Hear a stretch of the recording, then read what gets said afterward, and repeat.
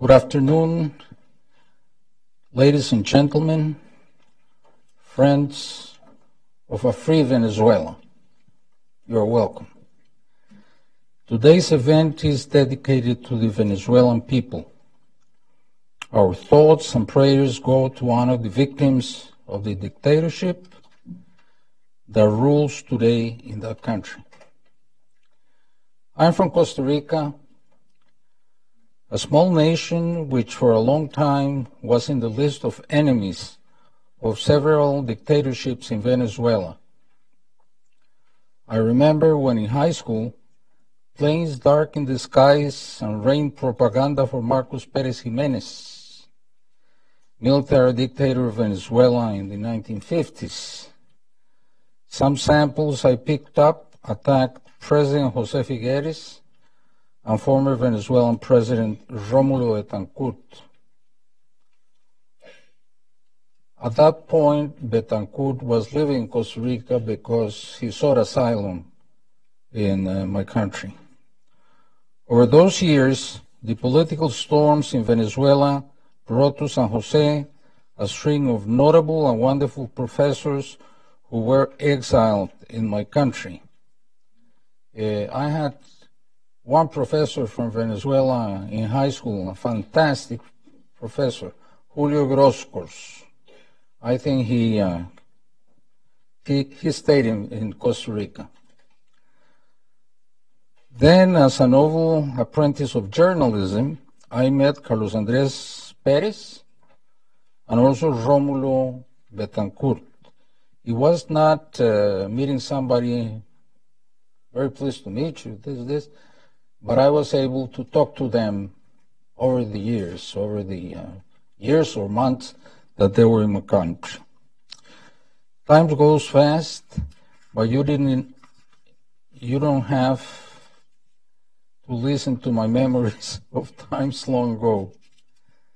Unfortunately, we're not here to celebrate Venezuela's democracy. Instead, we're here to show our solidarity with Venezuela's suffering at the hands of a brutal dictator and the valiant struggle for freedom being waged in the streets of Caracas and all over the country by the oppressed Venezuelan people. Meanwhile, Maduro spends millions of dollars to pay lobbyists in Washington. There are millions and millions and millions. We are proud of this reunion here in the heart of the United States.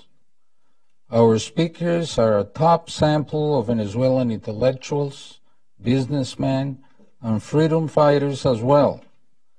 The speakers will give us their ideas and any possible civil and democratic solution to the country in Venezuela. They will speak in this order. First, Gustavo Coronel, then Boris Saavedra, then Rubén Perina, and finally, Gabriela Febres-Cordero. Their CVs appear in the programs. When all presentations are completed, we'll have a period of questions. My sincere thanks to Rachel Cox, our Director of Events, for all her efforts to make possible this conference. And I thank Dr. John Walters, Hudson's Vice President, for his crucial support to this series of conferences on Latin America. And without any further ado, I welcome Gustavo. You can speak either where you're seated or here. If you have, you better come here, yeah.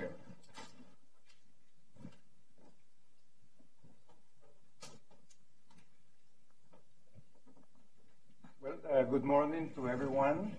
I would like to start my talk with a 1-minute video that I hope works.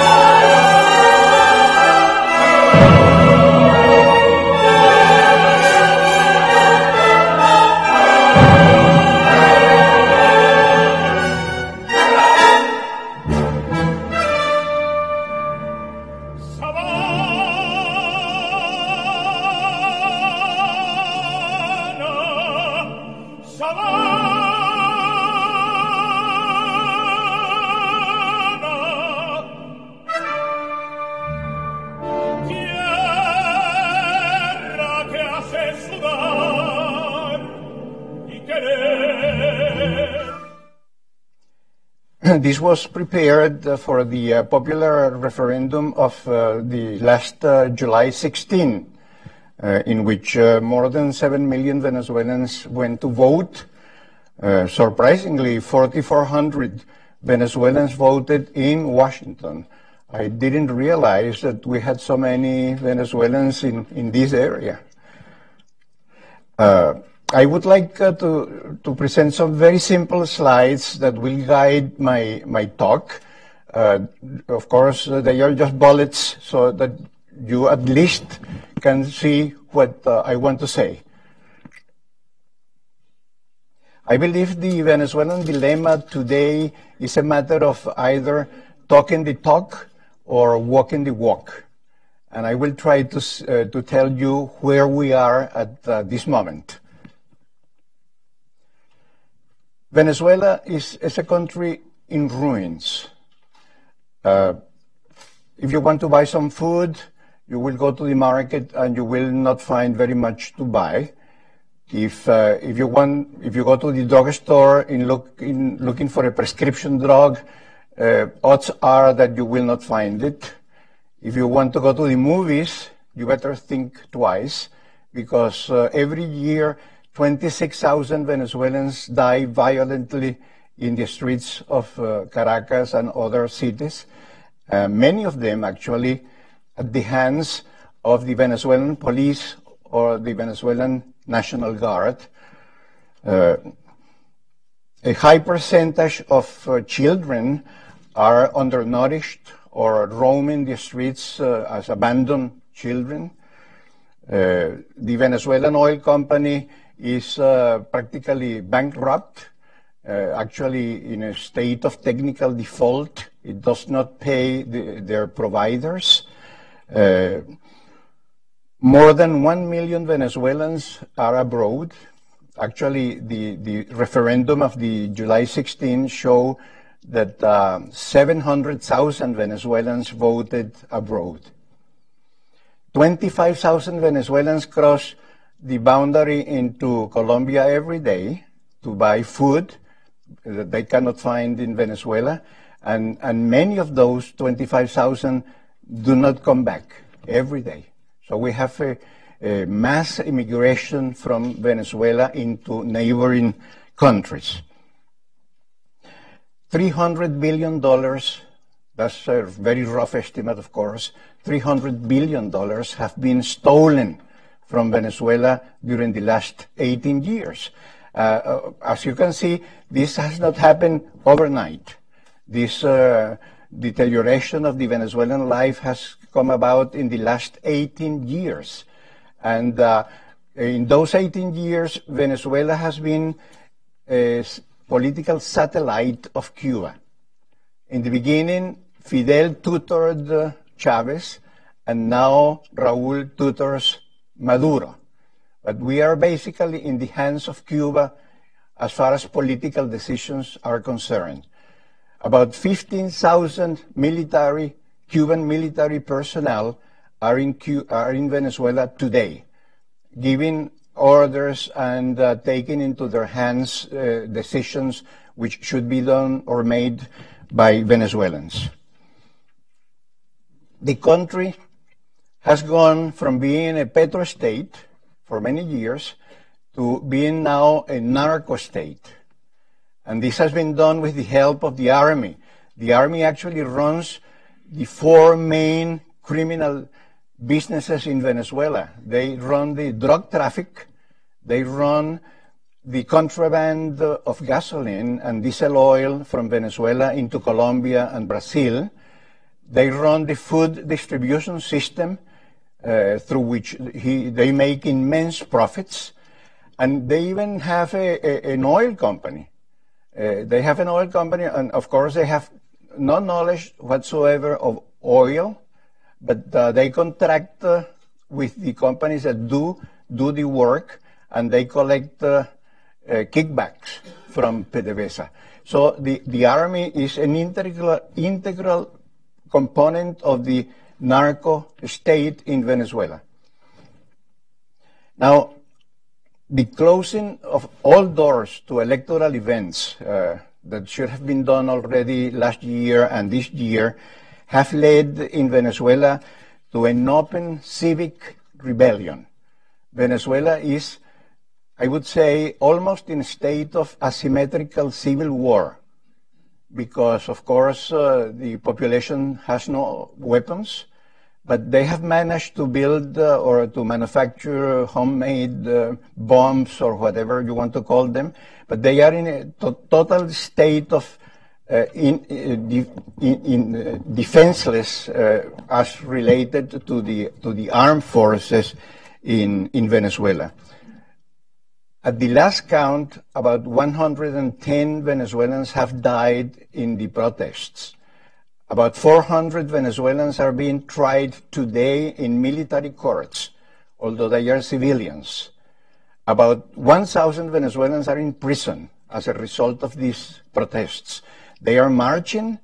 Today they have started a 48-hour stoppage in all over the country, and in fact this is an all-out civic rebellion, not too different from French-style revolution in the sense of popular mass movement. It's no longer a middle-class rebellion.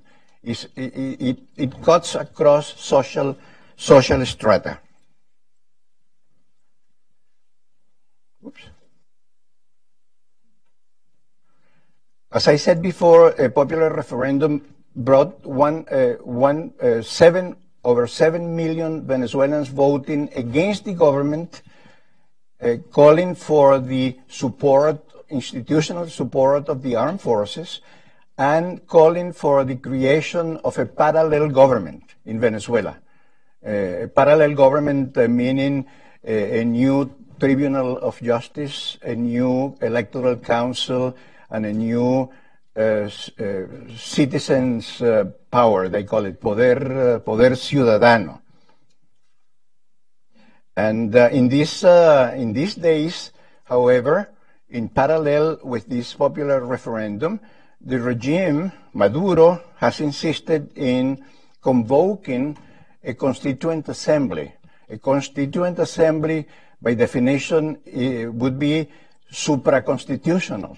It would have the power to rewrite the Constitution, to remove all public employees, to name different public employees in Venezuela. In practice, they would have in their hands complete political control of the country. And if they do this, then the narco state would become a communist narco state. While this rebellion is going on and while Maduro is convoking his constituent assembly, some Venezuelans in Venezuela and some leaders abroad have been what I would call talking the talk. That is to say, they are making sounds, but they are not taking much action. Included in this group, with all their good intentions, are the Pope, the Obama administration, the international diplomatic community, that they have a beautiful diplomatic language, which consists in promising many things but doing very, very little. And in fact, this group of leaders is reinforced by Venezuelan groups, which are asking today for an understanding with the Maduro regime. Let's sit together, you know, like Venezuelans. We are all Venezuelans. We are brothers, and we should reach some conclusion as to how to form a transition government that would be made up of you guys and we, so that we can slowly drift peacefully into democracy. Of course, this has some merits. I personally do not believe in this kind of negotiation, but many leaders in Venezuela, or several important leaders in Venezuela, are advocating such a solution for Venezuela, a negotiation. And so our current dilemma, the country seems to be rather split, not equally, of course, but split into people who want to negotiate with the Venezuelan regime and those who want to continue in rebellion until the Maduro regime collapses definitely. Actually, in parallel to this, some countries, like the ALBA countries, Cuba, Nicaragua, Bolivia, and so on, and the Petrocaribe members, which have been receiving a lot of oil from Venezuela in the last few years, they oppose any sanctions in the OAS against Venezuela. So we have a very strong group of countries lobbying in favor of the Maduro regime abroad, and a group of important Venezuelan leaders calling for a negotiation with the Maduro regime. Fortunately, I say fortunately, some 20 countries in the region, led by Canada and Mexico, are taking a more positive or a stronger position regarding the Maduro regime in OAS, in the OAS. And today, of course, the OAS is meeting in order to try once again to act regarding the Venezuelan situation. For example, Almagro just published his third report on Venezuela, which very clearly says all members of the Venezuelan regime are equally responsible for the crimes which are taking place in Venezuela. The electoral system in Venezuela is the key component of the deterioration of democratic institutions in Venezuela. He has been very forceful in condemning the Maduro regime. So we are now facing what to do next. What I have here is just what I think we should do next. Of course, there are all kinds of opinions regarding what we should be doing next. In the first place, I believe the governments of the region have more than ample information already to retire the diplomatic recognition of the Maduro regime. There is no doubt the Maduro regime is totally anti-constitutional, is illegal, it has lost legitimacy. The U.S. should apply individual sanctions to the many members of the regime who violate human rights and who incur in acts of political corruption. But I also proposed, or I also favor, sanctions against the imports of Venezuelan oil into the United States. This is a much more controversial subject, and there are many respectable Venezuelans who do not agree with that, because they claim that the Venezuelan people would be the one to suffer. I say that the suffering of the Venezuelan people right now can hardly be greater, no matter what actions are being taken by the United States.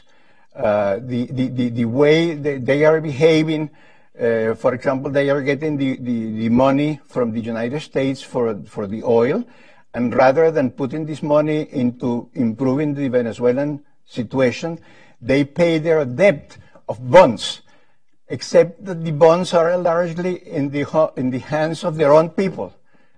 Some of the largest holders of Venezuelan bonds are the members of the Venezuelan government. So in fact, what is going on is a transfer of money from the U.S. into the hands of the into the members of the Venezuelan regime.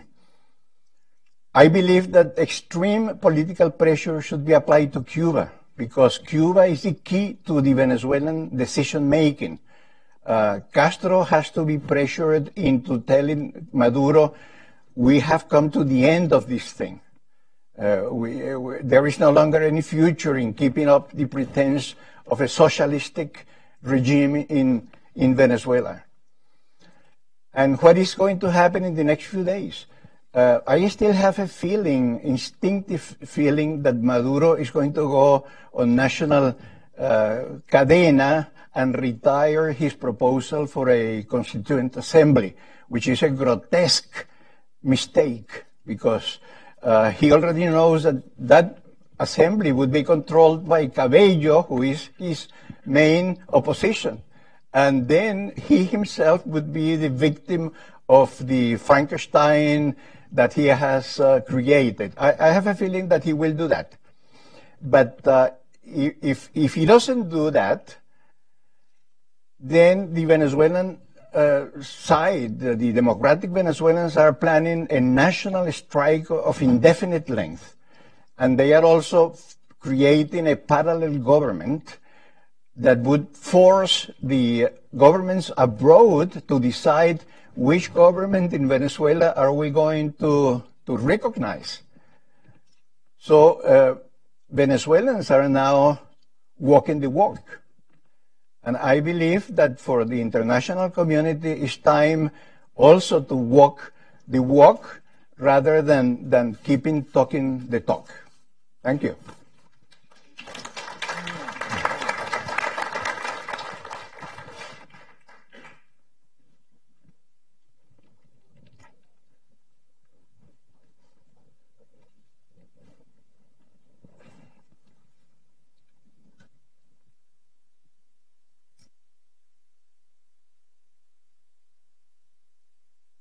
Good morning. Happy to be here. I have the honor and privilege to be here with you and share some ideas. What is the specific role of the military in the current situation in Venezuela? But before that, I'd like to express my thanks to the Hudson Institute, and particularly to Jaime Darrenblom, for this opportunity to participate in this event and try to explain a little bit what is going on with the military in Venezuela. But I like to begin, as a Venezuelan American. I need to put this, because everything that I'm going to say here is my own responsibility. And it's based in my 34 years in the armed forces of Venezuela and the continuing analysis of the situation in Venezuela for these 18 years. And this is part of the policy of the William J. Perry Center, where I work at National Defense University. This is the agenda I prepare for 15 minutes. And then I will talk a little bit about the role of the military in Venezuela today, which is quite different than the role played by the military back in the last century when I was there. The operational context of the military in Venezuela and the component of the military, how I do the analysis of any military forces in the world through three components that I will explain how these components work in the case of Venezuela. And I will give you the potential scenario that I see in the short term. But you can read this, but here is my case. The armed forces of Venezuela has been transformed in depth, affecting the organizational structure of the military. During 18 years, the current government in Venezuela has developed a military policy of politicization of the military, changes in the legal framework and capabilities. Today, the armed forces in Venezuela cannot be seen as a regular armed forces in a democratic country, because the Armed Forces of Venezuela are part of the PSUV, which is the ruling political party in Venezuela, involved in domestic politics and other government functions other than the security and defense of the homeland. They are in charge of the whole government function. In the last 18 years, applying populist policies with demagogy and corruption. Today, Venezuela is the most corrupt country in the Western Hemisphere, with the armed forces involved in drug trafficking, human rights violation, and readiness capability depleted. And I will do my analysis based in these three elements that I'm going to explain to you. The historical factor. The origin of today's armed forces in Venezuela have nothing to do with the troops commanded by Simón Bolívar in the 19th century. Let's be clear. The armed forces of today in Venezuela has been reinstitutionalized at the early days of the 20th century, but Juan Vicente Gómez, who was the dictator in Venezuela for 27 years.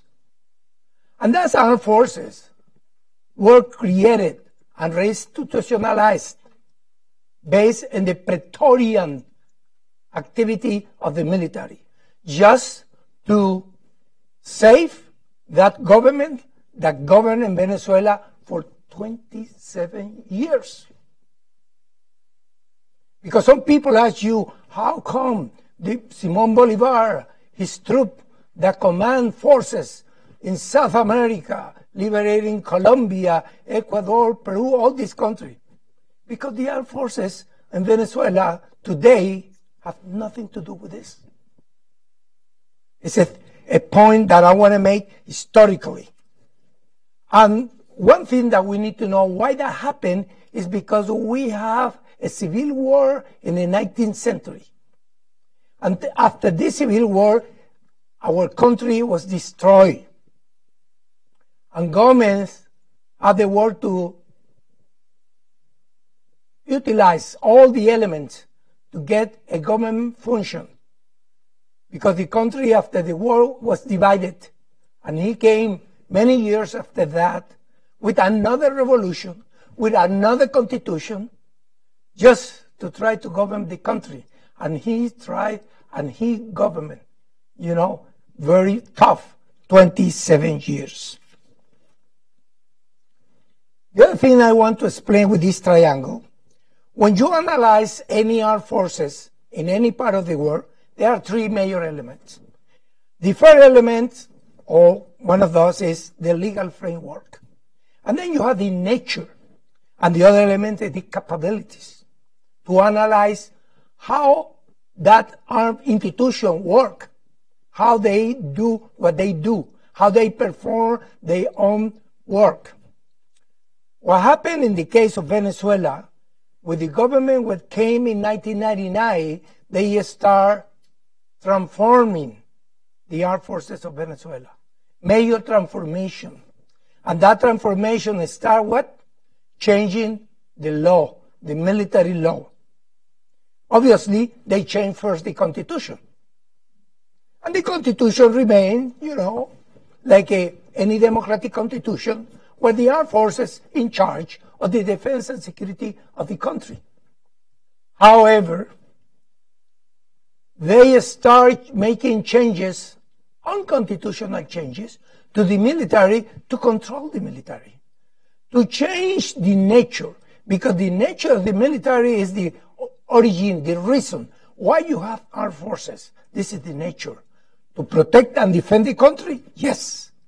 But they start changing that role in the country. Not because the armed forces will not defend the country in the case of war. No. But they establish another role, an internal role. And that's the reason why you see, for so many years, you have so many officers in public office, doing everything. I remember back in 2012, we have more than 350 military officers in government, controlling finances, controlling health, controlling logistics, controlling everything in the country. And that happened. They changed the law that affect the nature, because the military, what happened, affect the capability. And I remember when President Chavez said so many years ago, and he said he sent the troops to the borders with the tanks and everything. To do what? Because we're going to have a major conflict with Colombia. I tell you what, in that time, the readiness capability of the military in Venezuela was so low. Not even the tank, not even all the tank approach the border. And how you are going to use the tank in the border between Venezuela and Colombia, particularly in the west? It's big mountains over there, the Andean region. You can use this probably in the south with the plain land. But at the same time, this is a plain land with a lot of water. You cannot use it. And then you can ask me, why Venezuela need a tank? Well, the same reason why Nicaragua got tanks from Russia last year. Why we spend that money? Well, we spend a lot of money, buying things that we will never be able to use. But in the case of Venezuela particularly, and then you see they change the law, they affect the nature, they affect the capability, but they affect how they affect the mind of the officer, because they change all the curriculum in the military academies. And that has been changed. In my opinion, in order to be able to reestablish the military as a military for full dedication to the military activity, we will need generations. Because you can change the tank, you can change the airplanes, the frigate is easy. You can buy new ones if you want to. But how you change the mentality? I remember on July the 9th, when one of the new officers graduated, giving a speech. When I read that speech, I say that this officer could be a military just because he had the uniform. It was a political remarks. He was talking about as a politician, talking about the party, the revolution. And the military supposed to be, by the Constitution, apolitical, away from politics. But that's not the case in the Venezuela. And then I want to finish, because I want to give time for Q&A, and then we can explain a little more. And this is the scenario I see. In the first one, with Constituent Assembly suspended or not, this is what I see. The opposition will continue to raise protest in the street. The military win, probably, because the military is so divided inside. You can find easy 3 major blocks. You can find what they call the institutional military, that believe in the democracy, believe in the Constitution and the rule of law. You find another ones that I call Nini. They do nothing. They stay quiet to see what is going to happen and then take decisions. And you have the other ones affected, absorbed by politics, ruling the institution, involved in drug trafficking, in human rights violations. And this is scenario number one. And the scenario number two, and this is going to be probably from next Monday on, I think with the Constitutional Assembly, is the protest in the country will continue. Because even if we don't have the event next Sunday, the people will continue doing demonstration. Because the demonstration is not just for the Constituent Assembly. It's more than that.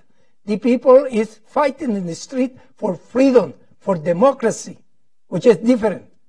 Until this government don't get out by the rules, by the political means, out of the power, the people will not stop. And the military probably will be involved in the way of they will decide, part of the military will decide to say, okay, I will do nothing, I will not participate in this because it's unconstitutional. But that will not stop the people in the street. Now, the people will stop going to the street when the moment they see that the current government get back to the Constitution, call for the elections, and the people see the light in the horizon. But in these two scenarios, and I highlight at the end, you can see is two major elements. The military internally and the U.S. outside. Why the U.S.? Simple. Over 95% of the income in Venezuela is what they receive from the United States for oil. And if the United States decide to finish that commercial activity with Venezuela, that will be hard, that the current government can continue in power. And I think, but there's a lot of things involved in this beyond the military activities. Because when you go to oil, you need to see Citgo in the United States, and 49% of Citgo today belong to Referendum, which is the Russian company. When we call in this country today Russia, well, oh my God. Well, but look, the dimension of this problem, because the problem in Venezuela is not just isolated problem just in Venezuela. It's not just in the Western Hemisphere. It's a global effect, and we need to be aware of that. I will stop my comments, and I will be open and happy to answer you any question that you may have in the Q&A period. Thank you.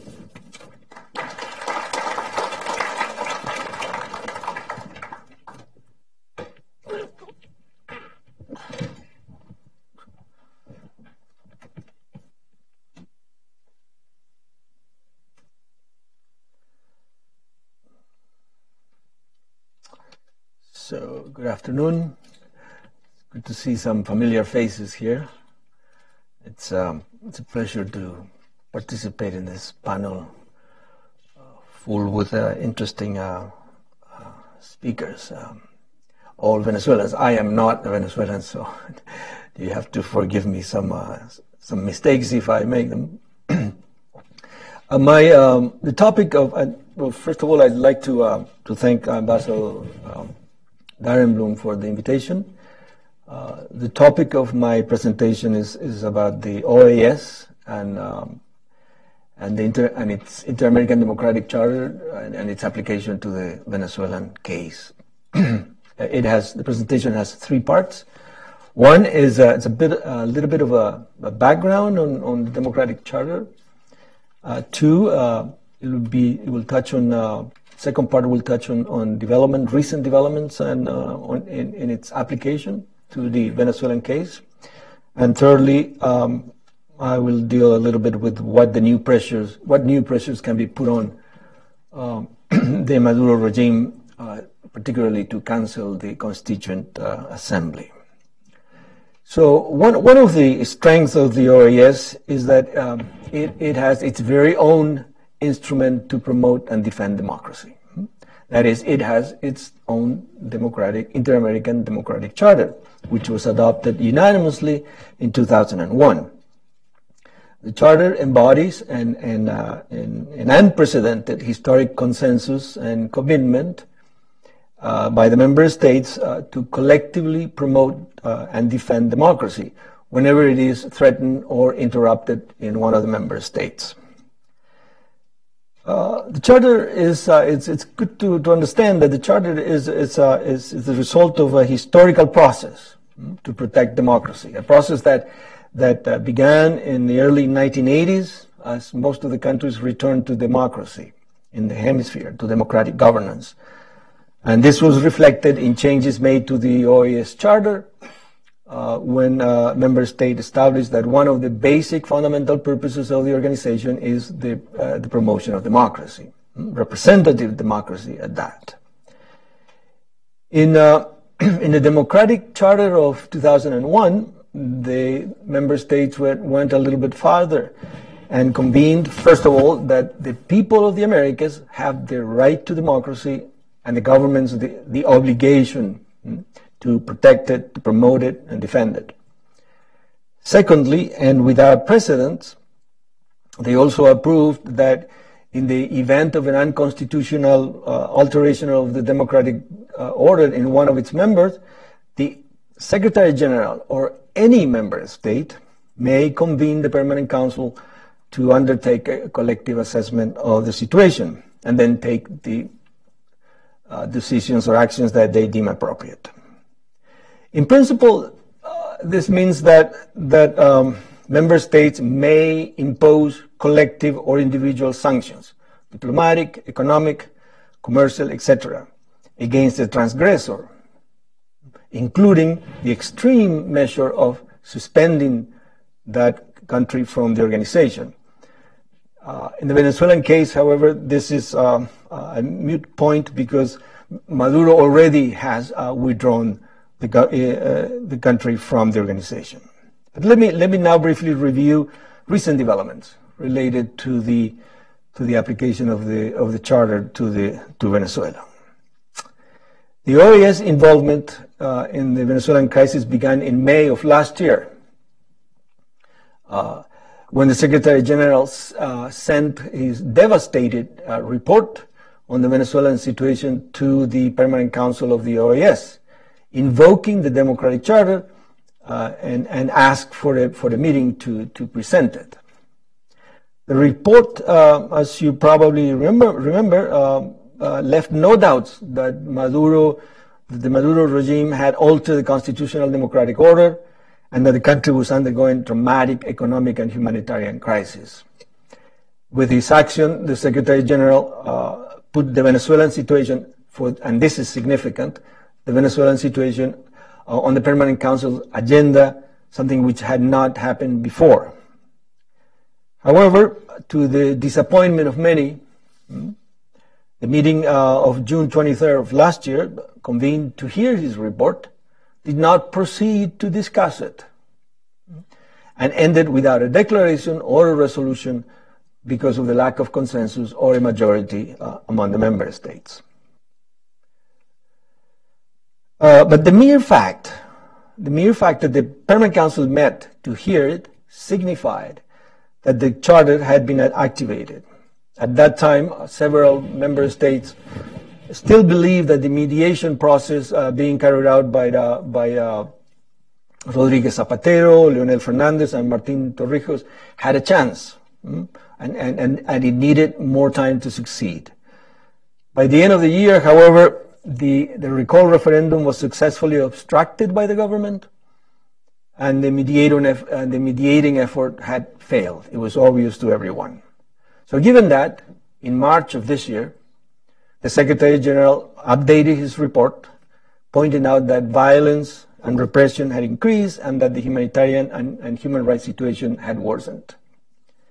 Similarly, several states, between 14 and 20 of them, in a group declaration, inside or outside the organization, had expressed their growing concern for the Venezuelan situation and began to demand, each time with more resolve, the release of political prisoners, the calling of elections, the recognition and restoration of the National Assembly's powers, and the opening of a humanitarian channel.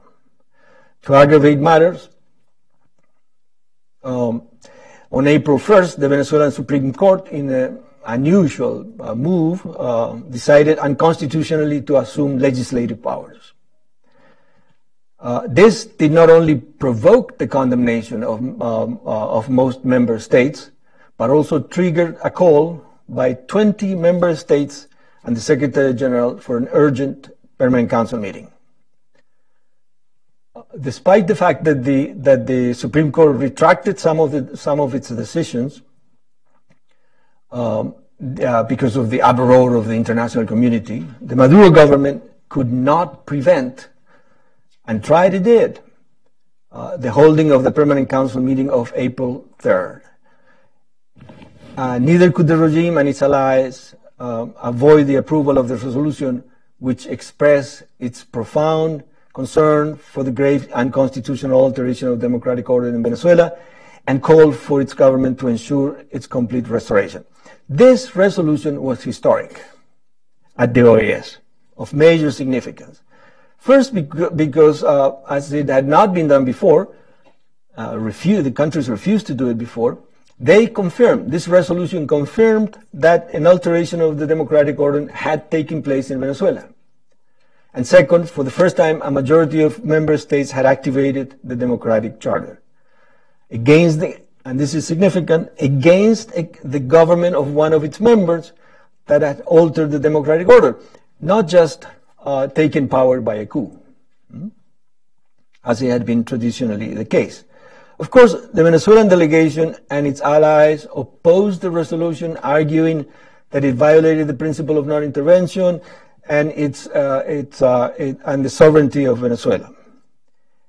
And as in many other occasions, the Permanent Council had to endure the strident, insolent, and undiplomatic behavior of the Venezuelan delegation, which insulted the Secretary General, berated the organization, and called the member states supporting the resolution lackeys and lapdogs of the U.S. government. The Mexican delegation, however, warned Venezuela and its allies that that one can no longer use the principle of non-intervention to hide the alteration of democratic government order and the violations of human rights. More recently, as we know, the situation has worsened. As some of our previous speakers mentioned, there are now more than close to 100 dead protesters, more than 1,000 injured, close to 500 detained, and more than 450 prosecuted in military courts. In view of this growing violence and repression and humanitarian crisis, on April 26, a majority of member states called a new Permanent Council meeting, but this time to decide on a date for a meeting of consultation of foreign ministers. This is rather unusual, unique. And this, despite, once again, the opposition of the strident, furious opposition of the Venezuelan government and its allies.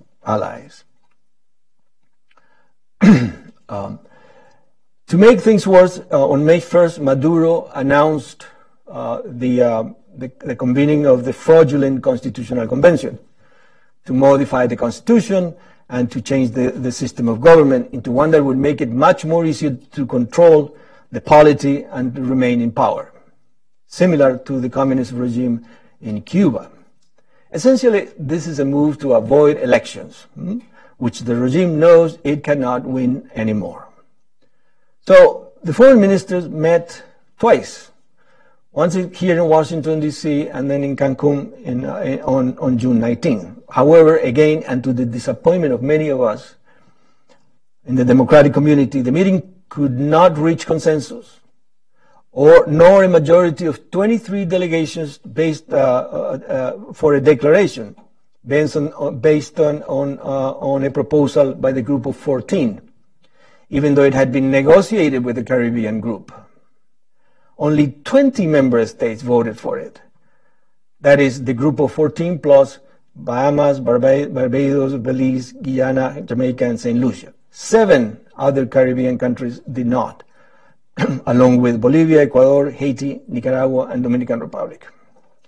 They all opposed or abstained because of ideological reasons or because of the pressure or, if not, extortion of the Venezuelan government. But they all claimed that the proposed declaration violated the principle of non-intervention and the sovereignty of Venezuela.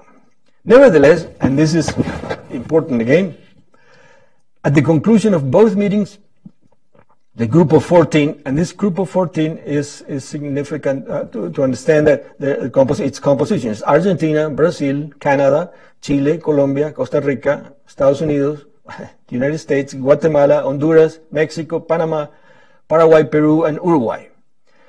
This group of 14 produced a stern communique based on their proposed but not adopted declaration. The communique expressed their deep concern for the rupture of democratic order and the worsening of humanitarian crisis, and called for an end to human rights violations, arbitrary detentions, trial by the military courts, and violence against peaceful demonstrators. It also demanded the restoration of the National Assembly's power, the release of political prisoners, the establishment of an electoral calendar, the opening of a humanitarian channel, and the cancellation of the Constitutional Convention. This was the most controversial feature of this declaration. It offered as well to provide humanitarian assistance and to form a group of member states to facilitate a renewed dialogue and negotiation. But with a surprising release from prison of Leopoldo López on July 8, the regime pretended to reduce the internal pressure from street demonstrations, social media, and from the international community. But instead, the pressure has intensified. With the plebiscite of July 16 that rejected the Constitutional Assembly, and with recent massive national strikes. Moreover, Argentina countries, the group of 14 has again renewed their call on Maduro to cancel it. And so have the European Union, Spain, France, Germany, and others. The growing violence and humanitarian crisis has compelled the Secretary General to produce another report, the third report, and has called for an extraordinary meeting of the Permanent Council to consider the critical situation. The meeting is taking place as we speak. I'm sorry we have to miss it. He has also put out a new, this report that he just put out also, third report, is condemns the increased repression and the violation of constitutional order. But the group of 14, however, appears a little bit reluctant to go along with the Secretary General call for the new meeting. Why? Well, simply because they have doubts about the existence of the majority of the even 18 votes to approve a resolution. Okay, but nevertheless, we have now two forces within the OAS that are pressuring for the restoration of democracy and for an end to repression and tyranny and for an easing of the humanitarian crisis. On the one hand, we have a very courageous Secretary General, a Secretary General who for the first time, at least in my many years of career at the OAS, openly criticizes and denounces in clear terms the government of a member state. Almagro has effectively used his limited powers to put the Venezuelan issue on the table, as I said before, and has thus elevated the image and relevance of the OAS in the defense of democracy. He has moved the OAS from irrelevance to the front and center of the international effort to help save democracy in Venezuela. However, his public protagonism and kind of a sort of go-alone attitude it has not been appreciated by many ambassadors of the member states. On the other hand, we have for the first time about 18 states, those 14, the group of 14, that are willing to invoke the charter and are actively denouncing the Maduro government, calling for the cancellation of the Constitutional Assembly, and pressuring for effective negotiations with international facilitation that would find an immediate solution. But these two forces have to work in harmony within the organization. The Secretary General, courageous voice, valiant voice by itself, despite its forcefulness and impact, it's not enough. It's not enough to mobilize the organization as a multilateral entity to take effective collective action against the dictatorial government.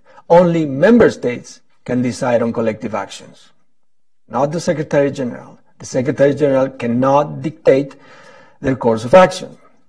So, so what are the different options now member states have to increase pressure on the regime to restore democracy in Venezuela? What are the options? Most member states have different options, inside or outside of the OAS, individually or collectively. These are the options.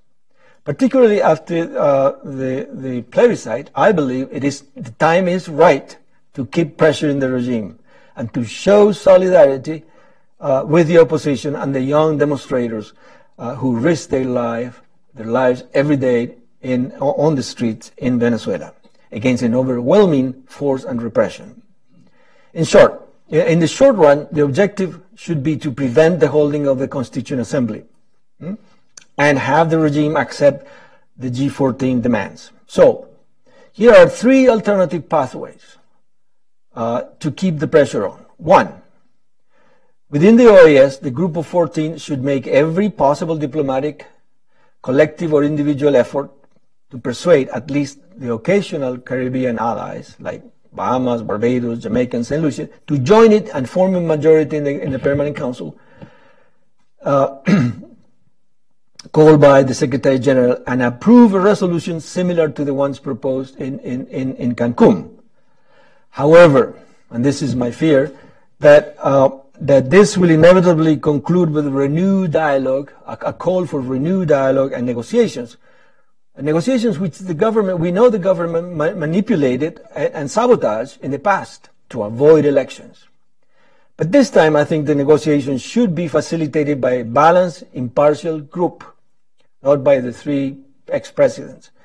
And the agenda should be about how and when to cancel the Constitutional Assembly, to free political prisoners, to restore the power of the National Assembly, to respect human rights, and the role of the General Prosecutor, to end repression and the military courts for stability, and to allow humanitarian assistance, and to hold general elections or a referendum. Elections, I'm sorry to say, are the only logical and democratic solution to the crisis. But I suspect, and I'm sorry to say, that it will not be accepted by the regime because it is suicidal. Its leaders know they will lose badly and will have to face criminal charges for abuses and crimes they have committed. Unless negotiations, of course, include immunity and safe passage to, I don't know, Havana or Siberia.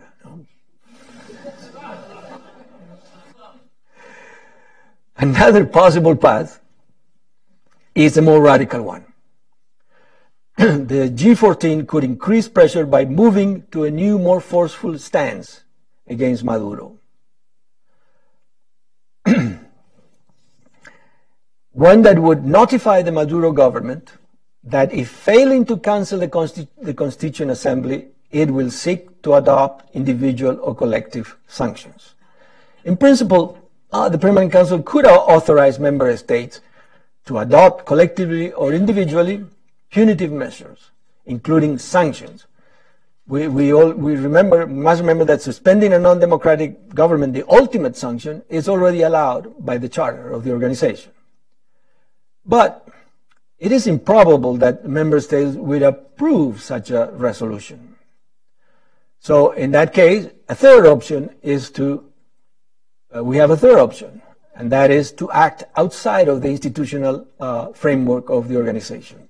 Member states collectively or individually, within their sovereign rights, could adopt certain measures designed to pressure or induce Maduro to move in the direction of the Group of 14's demands, as some countries have already done. Among the possible collective or individual sanctions, we have, for example, the recalling of ambassadors. Some countries have done that already. The suspension of diplomatic relations, the non-recognition of the government, the expulsion of diplomatic and military attachés, and an arms embargo, including embargo of repressive equipment. Brazil has done that already. The suspension of exports, obviously excluding food and medicine. The reduction or suspension of oil imports. The suspension of debt payments. The freezing of assets owned by individuals of the regime belonging to the regime, as the United States has done with the vice president already, with the Venezuelan vice president and the Supreme Court members, and the suspension of credits, investment projects, or cooperation programs. So, these are the possible ways for the international community to keep the pressure on if the regime does not cancel the Constituent Assembly. So, let me finish then by saying that the alternative to these options is to do nothing, to remain paralyzed by the lack of consensus and majority, in which case the OAS will be perceived again as a failure or useless and irrelevant to the solution of the Venezuelan crisis. Thank you for listening.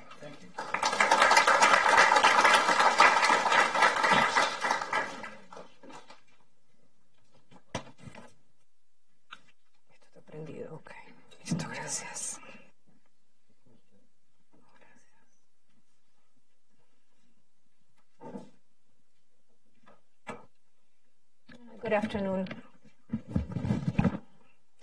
Ambassador, thank you for the invitation. I'm not sure, yeah, this is working, okay. Thank you for the invitation, and it's a privilege to be here tonight, and also I salute all my colleagues here in the panel. The great thing to be the last one to speak is that you really got to shorten your original speech, because everything else has been said. So, and that's a good thing. And the bad thing is that it becomes a challenge to come up with new reflections or new thoughts on what has been said. So I'm going to try to do my best in the 10 minutes that I have at this time, trying to build up a little bit, not only on what I had prepared, but following up with what my colleagues have expressed. And I would start first talking about the event on next Sunday, the election, the fraudulent election for the fraudulent Constitutional Assembly. I spent a little bit of a time in the last weeks trying to understand the way this voting and the polling was going to be done. And I found 2 or 3 things that I thought were interesting, worrisome, and I really could not come up to a conclusion. The first thing is that you vote not with your ID card, but you vote with a new ID that was issued about a year ago called Carnet de la Patria, which is an ID, fatherland, homeland ID that was issued by the government to the Venezuelans who wanted to access to food at sort of like a discount, and who wanted to keep their mortgage if they had special payments on their mortgage for their homes, or they wanted to buy cars, whatever was any of the staples that the government could give to the Venezuelans. For them to enjoy that, they had to get this new ID, which would practically would substitute the regular Venezuelan ID, what we call cédula de identidad. When you look at that ID, it has a barcode, it has a name in the front, and then in the back it's got 2 numbers. One is called serial number, and the other one is called code number. And you look at those numbers, and somebody thought and occurred to them to feed that number into the electoral register. And what comes up is that 2 names, 2 voters appear in the code and in the serial. So, for instance, I did it with 2 of those, I don't have one of those Carnet de la Patria, but I knew people that had it. And I went to the webpage of the Consejo Nacional Electoral, the electoral body, and looked into this and fit in the numbers, and the names came of 2 people, one living in San Felipe, the other one living in El Tigre, small towns in Venezuela. And you think, well, wait a minute, why does this ID holds in the information of two people that vote in specific areas that are registered in that ID that supposedly is owned by that person? Does that mean that each vote on Sunday it's going to be 1 for 3? Or what's the reason why that information is there? I have no answer, but I worry. I worry because the trend that we have seen all along in the last 17 years is deceiving, is unethical, and it's using any means of power in order to preserve power in the government. So I would think that given that the government says they have issued 14 million carnés de la patria, this new ID, and for some reason, those two names that appear in each one of those IDs will probably multiply, and it would be exponential, the number of votes, perhaps. I would think that it's difficult that that event will be canceled or suspended next Sunday. I think they're going to go through with that initiative. And that initiative obviously is, and I'll pick up something that Gustavo said, is the Cubans behind. This is all Cuban technology, Cuban thought, Cuban way of proceeding in order to control the population. So probably the outcome is going to be 8 million, 10 million that voted, that agreed into this voting process. Basically, you don't vote. Just by the moment that you show your ID and the barcode goes through and you put your fingerprint, basically, that's it. You have agreed to this fraudulent assembly.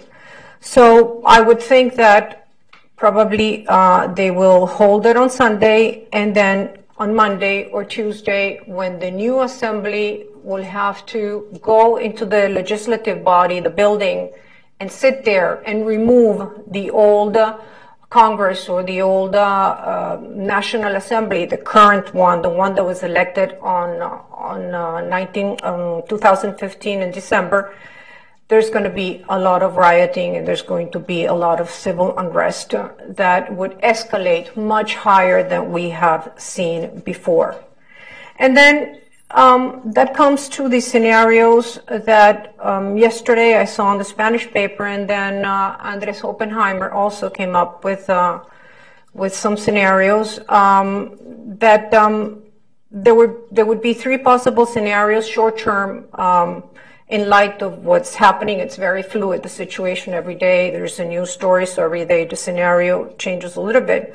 Felipe González said that there were 3 possible short-term scenarios for Venezuela. One, that Maduro cancels the fraudulent Constitutional Assembly election, frees political prisoners, and agrees to hold general elections. I personally don't think that that's possible. The number 2 scenario is Maduro persists in holding the fraudulent assembly election and packs the National Assembly with his people, his cronies.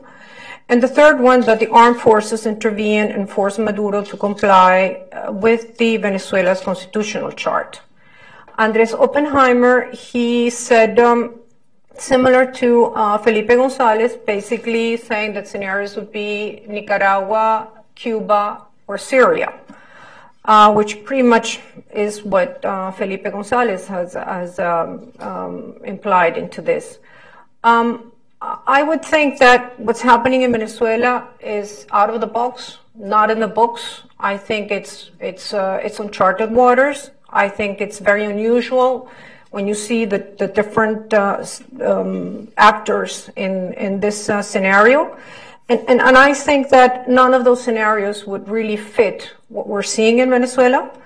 At this point, I think that perhaps it would be a 4th scenario, and it's very it's an adventure on my side to speculate into this, but I would think that if the ones that controlled Venezuela, which basically are the Cubans to a large extent, and the military are submissive to the Cubans. I think that we would have to look, what is the Cuban interest in staying or leaving or keeping the status quo in Venezuela?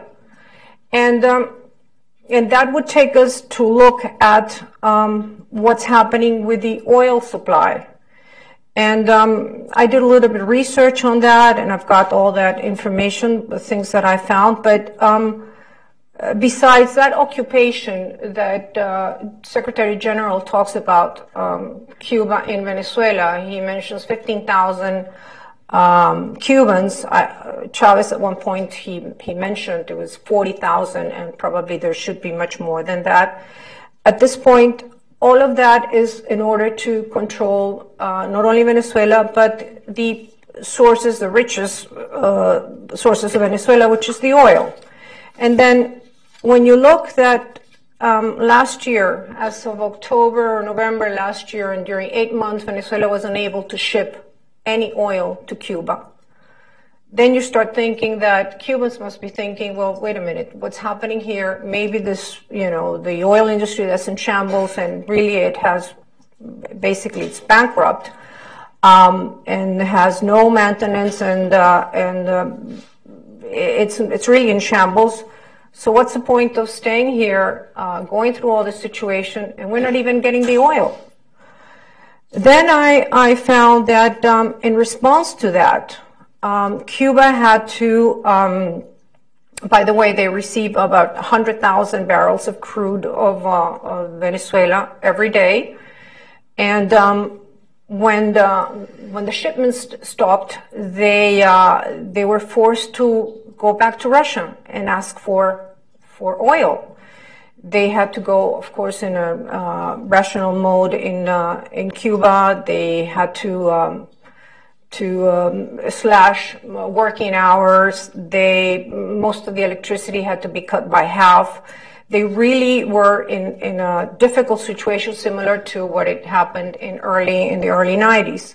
So then, last May, Russia exported its first shipment of oil to Cuba. It was a tanker of 250,000 barrels of Russian oil, which is the first installment of 1.9 barrels to be sent by Russia into Cuba. So that makes you think, so the Cuba as a stakeholder of Venezuela, a major stakeholder, how are they going to handle this? When you also look at what Gustavo was saying, the refineries are in a very bad shape. Many of them are working at less than 30% capacity. They have no maintenance. Basically, it's going to come out sooner than later. This whole thing will collapse. So what's the interest of Cuba at this point? And that's an open question. Is it really that they want to establish communism there, or is it really that they want to profit from the Venezuelan oil?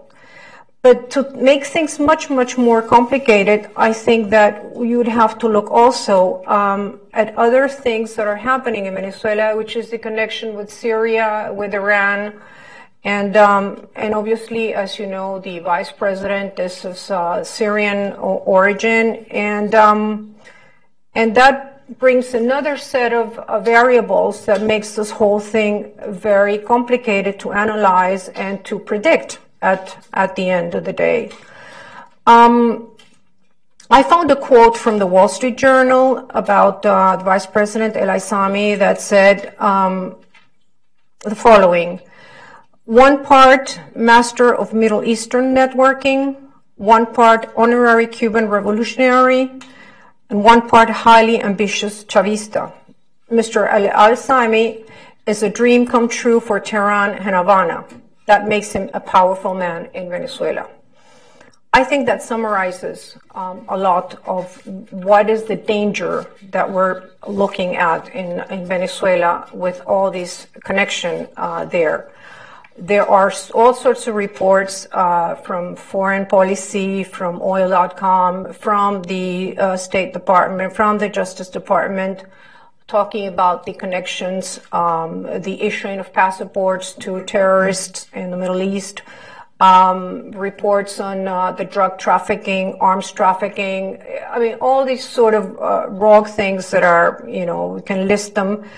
But I also found something that I wanted to share with you that was very interesting. It was a testimony at the House Committee of Foreign Affairs last year by Joseph Hamrai, a co-author of Iran's Strategic Penetration in Latin America. And he's the founder of the Center of Secure Free Society. And I extracted from the testimony, just to summarize this very complicated, intricate relations with the Middle East. Over the years, El Aissami developed a sophisticated, multi-layered financial network that functions as a criminal terrorist pipeline, bringing militant Islamists to Venezuela and surrounding countries and sending illicit funds and drugs from Latin America to the Middle East. His financial network consists of close to 40 front companies that own over 20 properties in cash, vehicles, real estate, and other assets sitting in 36 bank accounts spread throughout Venezuela, Panama, Curacao, St. Lucia, southern Florida, and Lebanon. This network became integrated with the larger Ayman Juma money laundering network that used the Lebanese Canadian Bank to launder hundreds of millions of dollars and move multi-ton shipments of cocaine on behalf of Colombian and Mexican drug cartels, as well as Hezbollah. This immigration scheme is suspected to be also in place in Ecuador, Nicaragua, Bolivia, as well as some of the Caribbean countries. And then there's still more and more reports of different sources. Point is that what we are looking here, and I'll try to just summarize in a sort of semi-conclusion, it's extremely complex with all the forces involved in here, and to be able to predict what can happen. What one can say is identify who are the stakeholders at this point. And it's not only Maduro and his family, but also it's the Cubans, it's the military, it's the militias that have been beefed up, created by Chavez and beefed up by Maduro, and all this loose-knit thing of the Middle East that we really don't know how much influence, if there's a lot or less, into this. I would say that the Cuban, because of the influence that they have in the government, because of the ideologic link with the Chavista government and Maduro regime, I would think that I would put first on the list that Cuba will call the shots. How much is Maduro useful for them? Till when? We don't know. There's a big question mark for all of us, is why Chavez died. And there's whole speculation about that. He was treated in Havana. He put himself in the hands of the Cubans. I read one time something that really struck me in one of those books that talked about the ship called Granma that left Cuba and that left Mexico, and went to Cuba. And it was overpacked with guerrillas, and they faced a storm, and they were almost drowned. And at that point, the book says, or the legend says, that Che Guevara had an asthma attack. He suffered from asthma, and he would go into this sort of special fits, or like epileptic fits. And the boat was drowning, and then the book says that at one point in time, Fidel said, "We'll throw him out the board because, we don't, this is, excess weight, and just we got to get rid of him." And for some reason it didn't happen, but it struck. That thing stayed in my mind, and making a loose association with what's happening in Venezuela is how useful are we as a country, a failed country with no oil, totally destroyed, for the Cubans. And that's the big question that I leave to all of you just to think of. Thank you.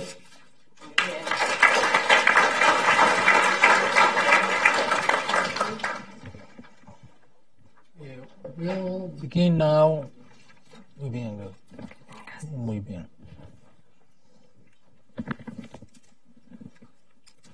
Those who wish to ask a question, please raise the hand. I will kindly request a name and affiliation, and we'll begin with. Hello, my name's Nicholas. I'm an intern here at the Hudson Institute. It came up early that a military coup is unlikely in Venezuela.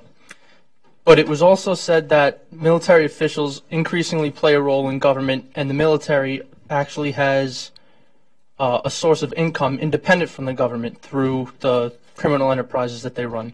So would you say that a transfer of power to the military is already happening, and would that be in the interest of Cuba since the current regime isn't really working out for them? Who wants to take that question? Well, as you mentioned, I don't think the military coup, because when you see the case of Venezuela, remember, we're not talking about a government of 4 years or 8 years or 4 years. We're talking about a government that had been in power for 18 years. That means and when the military in any country, when you analyze the behavior of the institutional behavior of the military, you see it's a potential for military coup when the military is outside the problem, when the military is not part of the politics. And in the case of Venezuela, it's totally different. The military is not an option. Why is not an option? Because the military is the problem.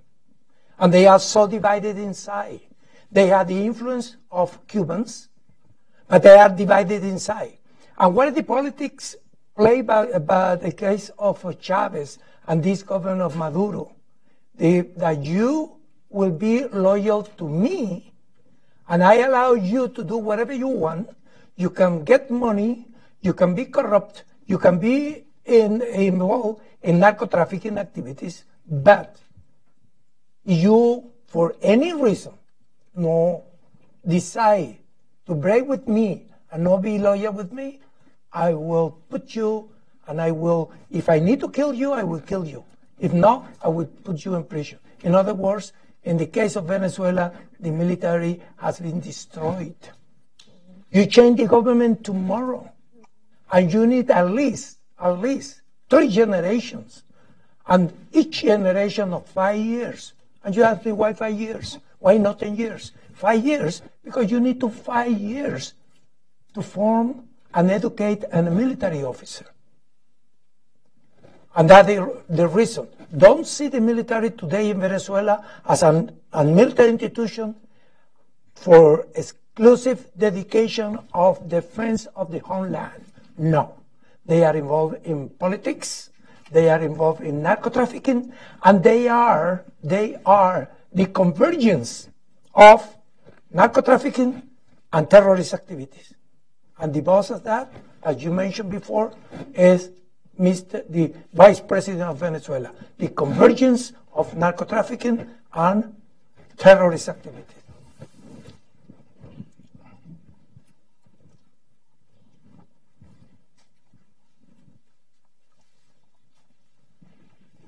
Hi, good afternoon. Alex Sanchez from James Defense, and I also study at NDU, so it's great to see General Saavedra again.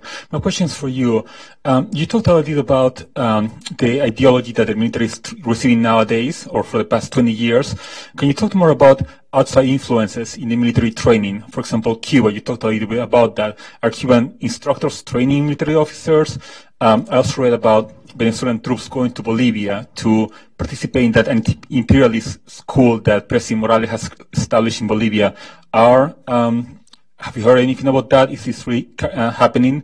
And my other question would be, President Chavez spent billions of dollars keeping his general, his admirals happy by buying weapons from Russia, from China.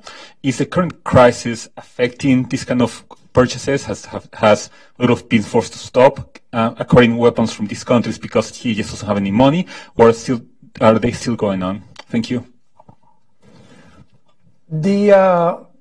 And again, we need to see what is the relationship between the Cuban militaries and the Venezuelan militaries. When you politicize the military, that go inside the mind of the military. In the case of Venezuela, Cubans, with the beneplácit of the Venezuelan government, have gone inside the military, and they have been transformed in the education, in the way to think. And that's the way how they act today.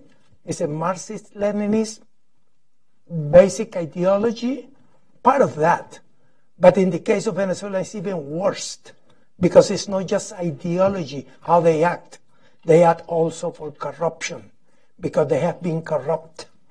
Because the damage done to the military institution in Venezuela, that's my thought, is that will take 3 or 4 generations. I'm talking about 20 years. And anything that you compare with other military in the region, last century, traditional military coup, in Venezuela is even worse. Because what you have at the regime is totally criminal regime. They don't care. They don't have any ideology. The military have no ideology. It's just business. The only remaining and hope that I can see inside the military, those that still believe that they need to follow the Constitution. It's a small groups. But the others, they don't want to get involved. And the other one, they are so involved that I don't see other thing in the military. In fact, that's the reason why you see when the military raise the left hand and they say, I'm here to protect the revolution, not the homeland. That shows you what kind of mentality, what the mindset that you have today in the military forces in Venezuela. Yes, sir. My name is Wayne Young. I'm with Port of Harlem Magazine. And my question is, what were the conditions in the country that led to the situation now? What conditions were in the country that led to this situation now? That led to what? This situation. This situation. Well, that's a long story. But in a few words, in 1998, the Venezuelans believed that the democracy was doing such a poor job that they wanted a radical change from what they had had so far. From 1958 to 2000 or to 98, we had a deteriorating democracy. It was excellent during the first years, and it became very poor during the last half or 1/3. So Venezuelans felt we are ready for change. The only thing that they forgot that change is not always for the better. And they chose Chavez. And Chavez, in 1 year, in 1999, destroyed the whole democratic system. It eliminated the Congress.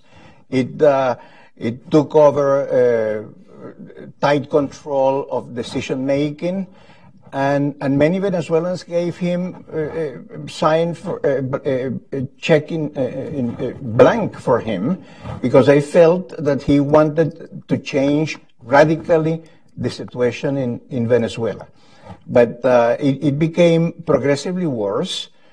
He became a puppet of the Cubans because of his idolatry of Fidel Castro. And the situation is now intolerable. It didn't come overnight. It didn't come magically. It was a very slow process of deterioration.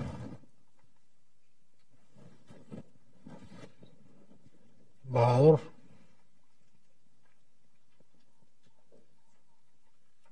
I'm Javier Rupert, the former Spanish ambassador to Washington. Well, listening to all of you, the feeling is that Venezuela has reached a hopeless situation.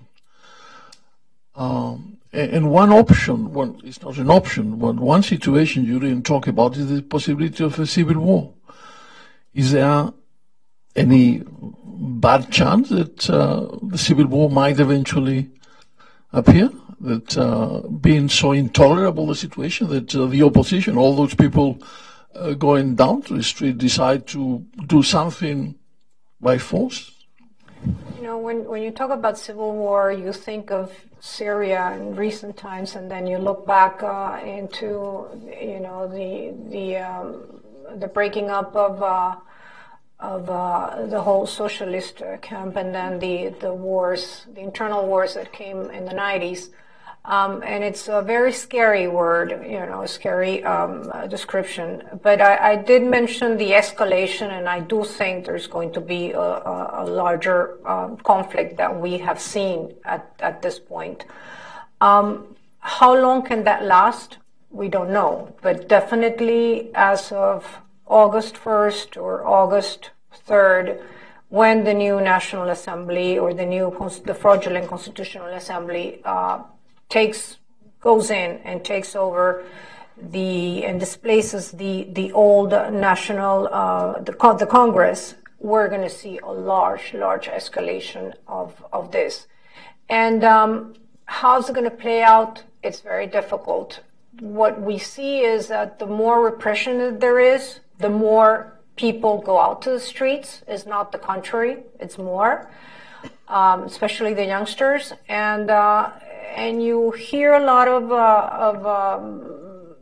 you hear a lot of them saying, you know, we rather die than live under communism, so we don't care. You know, we rather go out there and fight for what we believe, which is really heroic. Yes, the civil war, if you look at one side, you have the government and basically the National Guard, that it used to be about 70,000 or 60,000 guards. Now they have beefed it up to 110, 120,000 of them. Then you have the militias that were originally 100,000, and then they have beefed it up to almost 500,000 of them. So you add up those numbers. And then you have the rest, the Army and the Navy, that have not been playing any role at all. What's going to happen to that? Nobody knows. Some of them say that they have no arms anymore, that everything was concentrated in the National Guard. You know, there's a lot of speculation there. But you do see, you know, hundreds and hundreds and hundreds of thousands of Venezuelans out on the streets willing to fight for this. And would that be qualified as a civil war? I would say that in a low intensity. I don't mean that, but that the lives are not worth. But it's a full-blown civil war. It's hard to imagine. It's hard to imagine. Although, if we have had in 3 months 100 deaths, we might build up those 100 in a couple of weeks after August, I would say. I just wanted to add that the situation in Venezuela is far from being hopeless. It would be hopeless if we didn't have the civic rebellion that we are having right now. Finally, the country is marching against a government that is intolerable. You cannot tolerate such a government in Venezuela, because if you negotiate in any way with these people, you're bound to repeat in a few years, on a couple of decades, the same situation that we have seen so far in these last 18 years. The new generation of Venezuelans is magnificent. These young people are magnificent. I for one, I am convinced that Venezuela will resurrect, if you wish, from these 18 years of disaster. I want to clarify something. When I mentioned militias, it's not militias like it's paramilitaries, but on the government side. Those are civilians that have been armed by the Chavista government. So that adds up to the National Guard. I just want to make sure that is clear.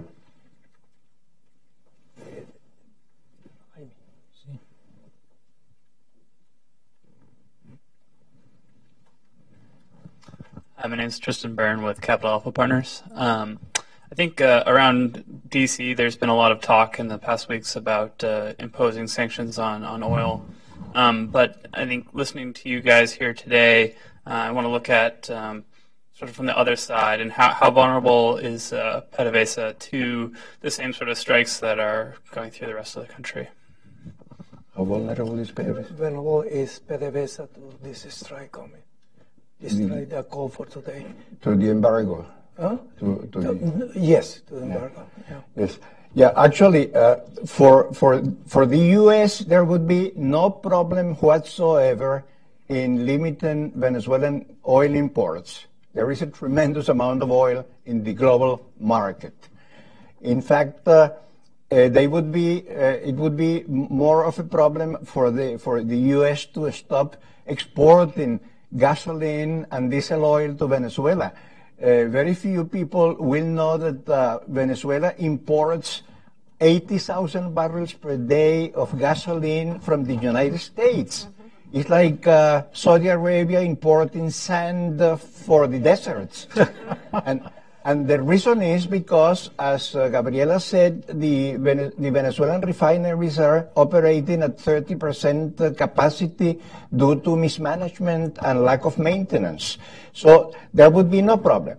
The problem in this oil embargo, if you wish, is that many Venezuelans believe that it would be counterproductive for the Venezuelan people because Venezuela is living with the $5 billion they get in cash from the U.S. for their 700,000 barrels per day of oil they send to the U.S. I feel that what is happening today, and I said it before, is that the government of Maduro is using that money in order to pay international debt, the bond debt, rather than importing the food that the Venezuelans require. So when you stop paying this guy, Maduro, what you're going to have is a default by the Venezuelan government within the next 3 or 4 months. They cannot live without this income. So I feel that it's like going to a doctor, to a dentist.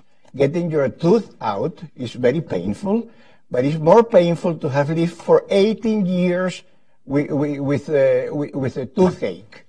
And we have been living for 18 years with a toothache because we refuse to go to the dentist. And going to the dentist is what an embargo of oil would mean. To take a radical action about the whole thing. And it's time to do it. We cannot wait any longer. This morning I saw a photograph of 10 babies in one crib in a hospital in Venezuela because the Venezuelan government has no money to pay for cribs. And yet the mother-in-law of one of the ministers of the current government had $42 million in a Swiss bank. The Swiss confiscated this money, which is a rare occasion to celebrate. But you can imagine the injustice of 10 babies in a crib and the mother-in-law of the minister with $42 million in her bank account. I don't want to diminish from that injustice, but just to clarify my question, I was wondering about what the impact of a potential strike, the nationwide strike, like from the Venezuelan people's initiative on PDVSA, and sort of that conflict between Venezuelans that want oil production to continue versus those that might be best to stop it or most empowered to stop it, like the engineers, whether they might take action. Yeah, well, it's very hard to imagine that PDVSA will be worse than it is right now. I think a strike on PDVSA would only accelerate the fall of Maduro, but it's not a critical factor in it.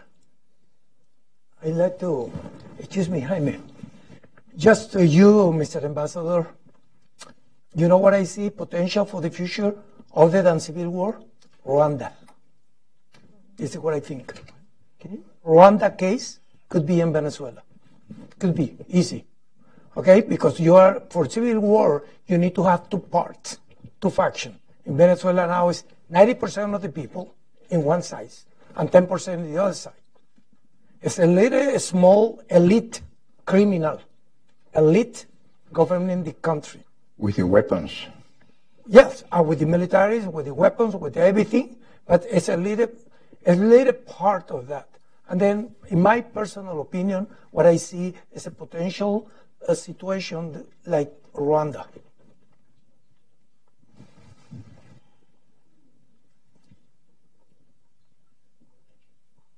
Herb Rose. I have a question, two questions. First, although the Trump administration is only 6 months old now, have you noticed much of a difference between the Obama administration and the Trump administration as far as Venezuela goes? And secondly, you said that Mexico and Canada have been more forceful in their actions. In what manner have they been more forceful? Well, Canada and Mexico within the OAS. They are the ones, apparently, they are the leaders of this group that mentioned Ruben about the 14 or 20 countries. Mexico and Canada, especially Canada, has always taken the initiative because they are less cautious than the U.S. administration has been so far. And the Obama administration was really very passive. And that was, you could see that in the behavior of Tom Shannon, who was the man in charge of handling this affair of Venezuela.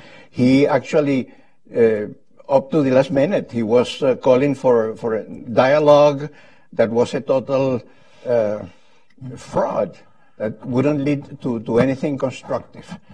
One of the very few things I like about Trump is that he sounds more positive, more forceful about Venezuela than President Obama did. But he's threatening, actually, with this oil embargo that has everybody worried in Venezuela.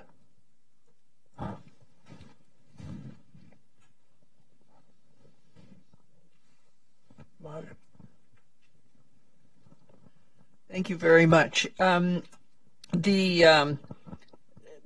Today's Financial Times had an interesting column on Venezuela, and one of the recommendations of the author, who is at IESA in Venezuela, was that there needs to be more diplomatic arm twisting, his words, I quote, and that the embassies, the governments of the region need to get their act together and walk the walk, as it were.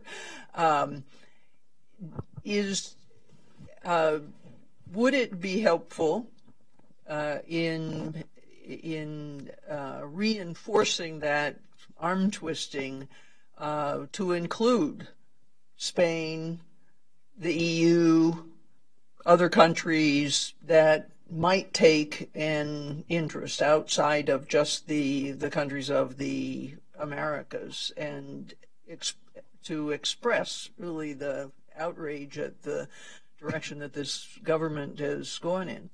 And related to that, perhaps, none of you have mentioned China, which in fact played a very important role in making this Maduro government possible and viable, economically viable, etc.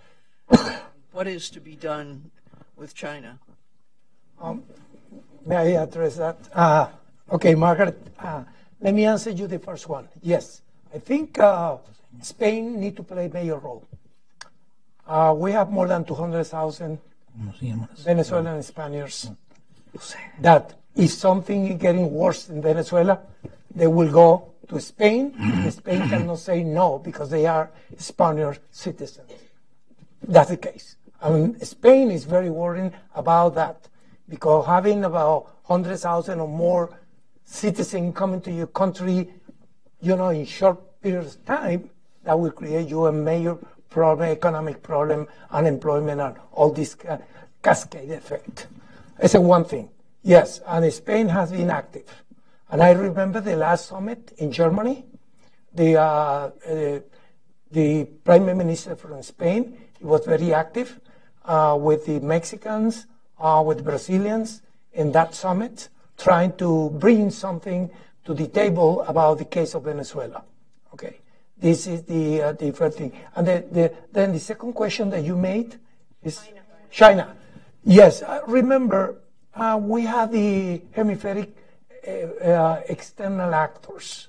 And then you have China, India, Russia, and they play a major role because today Venezuela is a major hub of the sleeping cell of Hezbollah. That's one thing. And then you say China. Okay, China had nothing to do with this. Apparently, we never know. It's not. I don't want to say 100% that, but probably not. But it's more than $55 billion, the Venezuelan debt with China. That make a major concern to China how to get that money in the future with another government. Yes, the Chinese need to be contacted because same thing with the Russians, which is different because it's the global effect of what happened in Venezuela. What I mentioned before, I didn't mention China, but China is just, they don't want to get very involved in politics, in the regime change, but they have the concern about the economy and the major debt, because this is the major debt of any country in the Western Hemisphere with China. Yes. And that's the point. Yeah, just briefly, though, I think that, as I said in my comments, I think it is time to consider sanctions. Really, collectively or individually. Countries can get together outside of the OAS or outside of the UN. The G14 can impose sanctions. I mentioned them, diplomatic. I gave a few options there, but it is time. Now the question is whether the government will. How effective will they be eventually? Will they affect the population or not, and how badly, or whether the government will budge and change course? Will it work? But I think it is time. It is time for countries to consider sanctions. Why not? Yes, I'd like to say something also to the Caribbean nations. We have the Caribbean course now, and I talked to them Monday about this issue. And I say, today, the Caribbean nations, the small island state, need to come up and say something, individually or the CARICOM. And they are so quiet. But the problem is, they are in the corner, because if they don't say anything, if something happens, what about the Venezuelan diaspora to the Caribbean? Okay? And the drug issues. The numbers of boats and airplanes captured in those small island states with a lot of drugs coming from Venezuela? And they are suffering this. And I say, if you stay quiet, if you do nothing, you will suffer what happened in Venezuela. If you have the opportunity in this moment to come up and say, listen, we cannot tolerate this anymore. Because otherwise, they are going to be affected. Because the coming government in Venezuela will say, oh, right, you were the small island state. Because Petrocaribe is nothing new. Venezuela always had helped the small island state with oil, with good prices. But they are so quiet now, and then I told them, be careful, because if you don't do something now, then you will suffer. Same thing if you stay quiet. I don't see other way. They will be, either way, they will be affected. One final question. Oh, it's one there. Young. Thank you.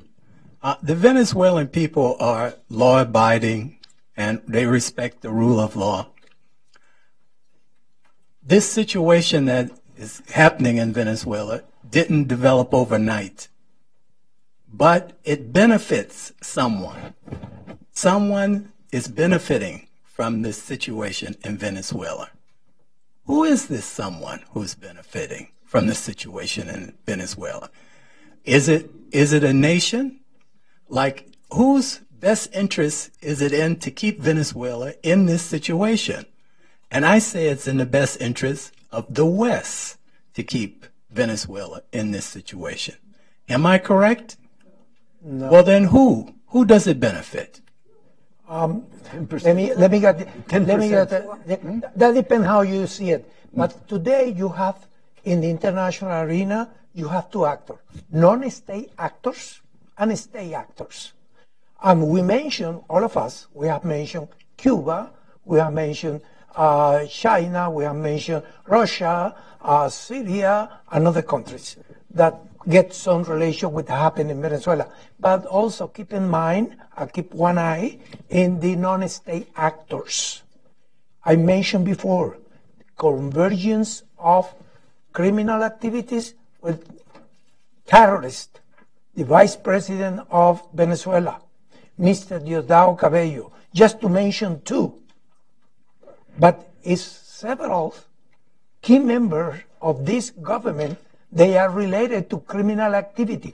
Venezuela is not a democracy in problem. It's no weak institution. It's criminal government. Okay. It's a criminal government committing criminal activities with the power of the government.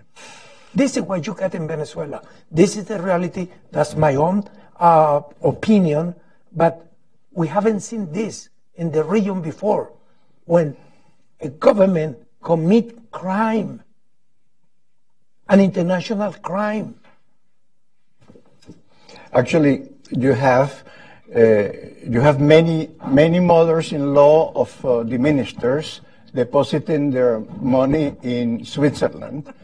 What you have an oligarchy that has made millions. I have an estimate of $300 billion that have been transferred from the Venezuelans to the pockets of this oligarchy made up of the Chavez and Maduro members of the gang.